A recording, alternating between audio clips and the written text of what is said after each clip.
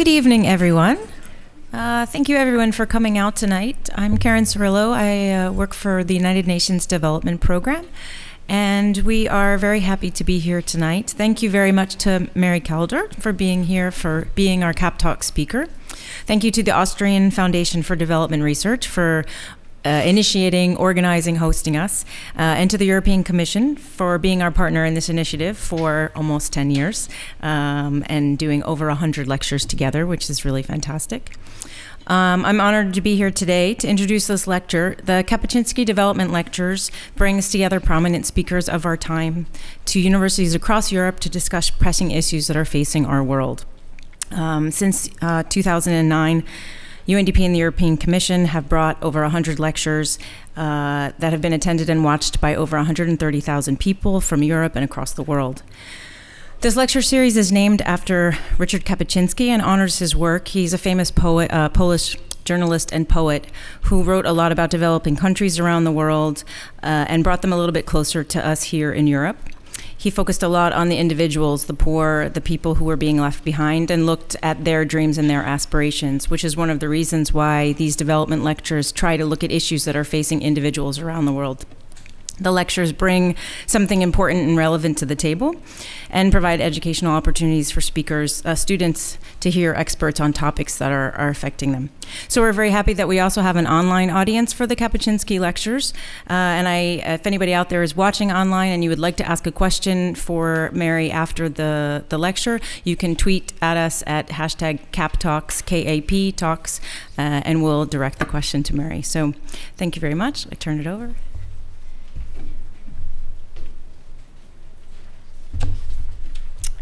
So, Mrs. Cirillo has already said a lot of things I was planning to say, so I will be very short. I'm very happy, and it's a great pleasure to be here today at the University in Vienna.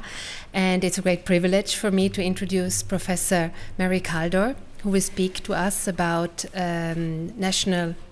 about the concept of human security in, as the title says, times of geopolitics, the war on terror, and new wars. This concept of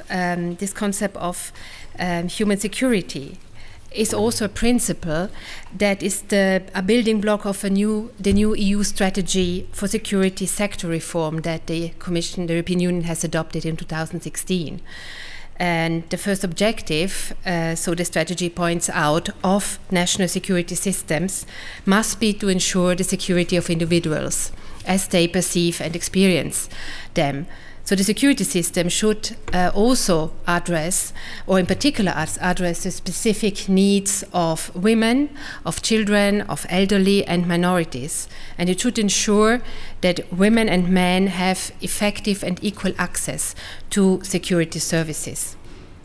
So this new strategy aims at deploying a real and generally inclusive approach, one that goes beyond mere service delivery and aims at ensuring that women and men have are equally represented at all levels of the relevant security institutions.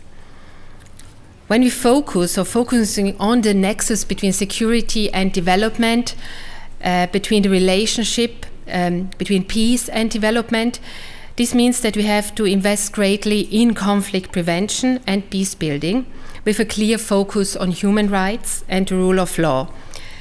These are integrated parts of a global approach to development.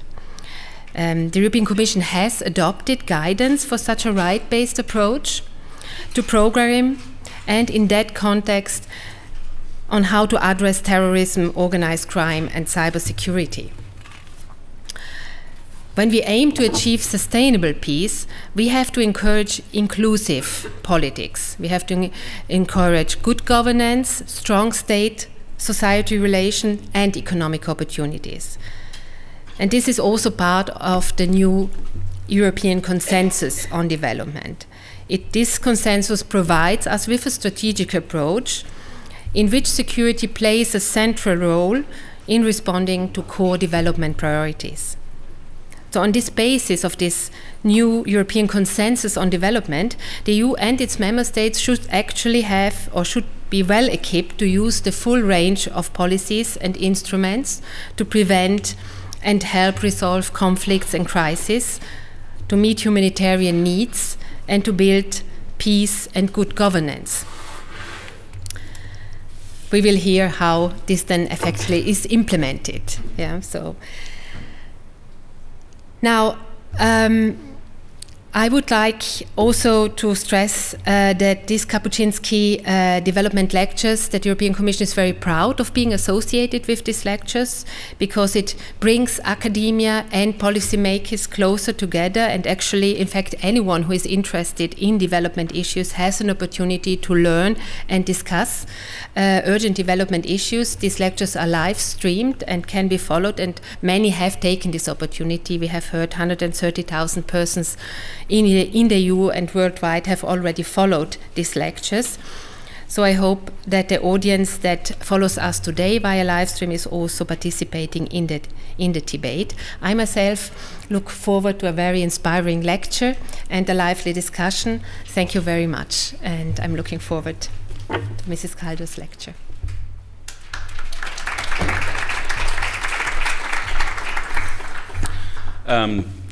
Good evening, everybody. My name is Werner Ratzer. I'm the director of the Austrian Foundation for Development Research, and I shall facilitate tonight's discussion.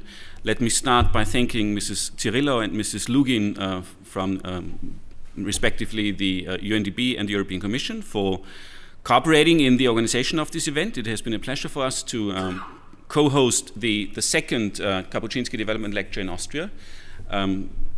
Let me also start by thanking Mary Kaldor for coming to Vienna in the midst of a very turbulent political situation in her country of origin, the United Kingdom. And perhaps in the discussion we'll have a short possibility to also discuss about the implications of a possible Brexit, or what is to be expected from the UK political scene in the next couple of weeks and months. But before that, let me perhaps shortly introduce the motivation for organizing this lecture at this particular point in time. As you know, Austria holds the presidency of the European Union, so we wanted to make a little contribution also in terms of stimulating the debate on EU external and foreign policy and security policy, respectively, by organizing this talk at a point when obviously what has been happening in the last couple of years has very much called into question, as I would think, the approach of the European Union towards foreign policy, security policy, given that, for example, the United States under Donald Trump and other emerging powers have step by step moved away from a liberal international order, or what has been described as a liberal cosmopolitan vision of global governance by Mary Kaldor herself. And that obviously poses a lot of questions and challenges to the European Union, because the European Union, as I would understand it, is kind of situated in the midst between this new renaissance of geopolitics and geoeconomics on the one hand, the reemergence of economic nationalism, and on the other hand, the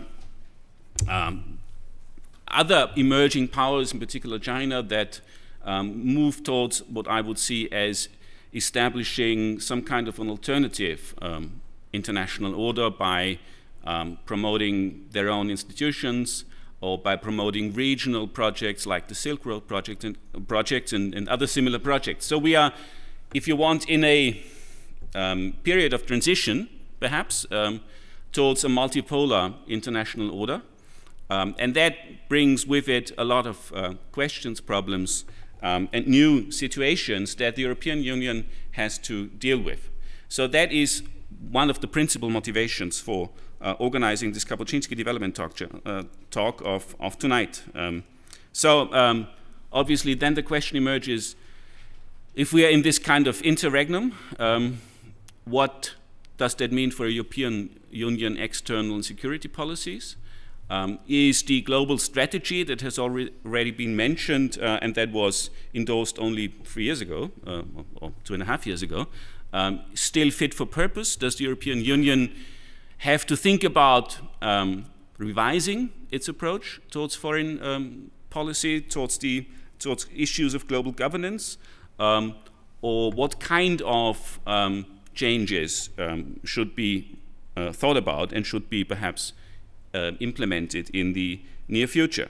So, in other words, if the prevailing national foreign and security doctrine endorsed by many leading nations, in particular the United States under Donald Trump, which reads "my country first," is proliferating, how can international cooperation happen? And how can effective solutions for contemporary global challenges, like, for instance, climate change, be found in the future, which undoubtedly are a core element of every human rights-based concept of human security? So, against this background, what should the role of the European Union be in international politics in the time to come?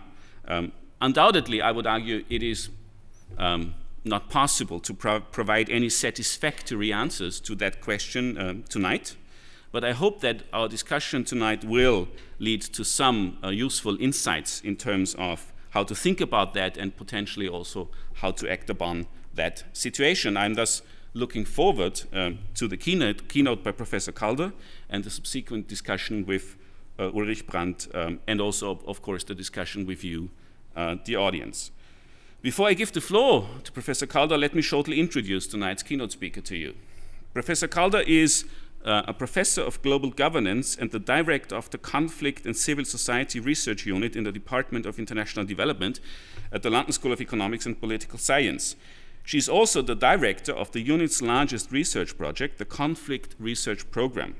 Professor Kaldor pioneered the concept of new wars in global civil society, and her work on the practical implementation of the concept of human security has directly influenced European and also national politics.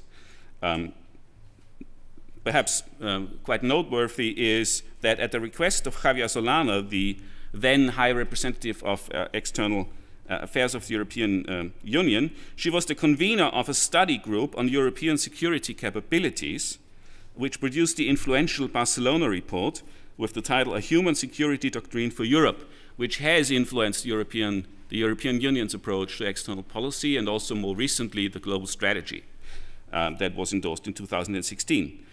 She's written and edited many books. I think I don't have the time to enlist them all here, but most recently she has edited 2 volumes and written 1 volume. The first volume is entitled The International Law and New Wars, co-authored with Professor Christian Jenkins, which deals particularly also with the legal implications of an international cosmopolitan liberal order. And her most recent book is entitled Global Security Cultures, and Professor Kaldor would particularly also talk about the concept that she's been developing in the course of this book. So welcome to Vienna, welcome to the Center for International Development. We're looking forward to your talk, and afterwards we'll have the opportunity to discuss the concepts and other questions with you in more detail. So thanks a lot for coming, and the floor is yours.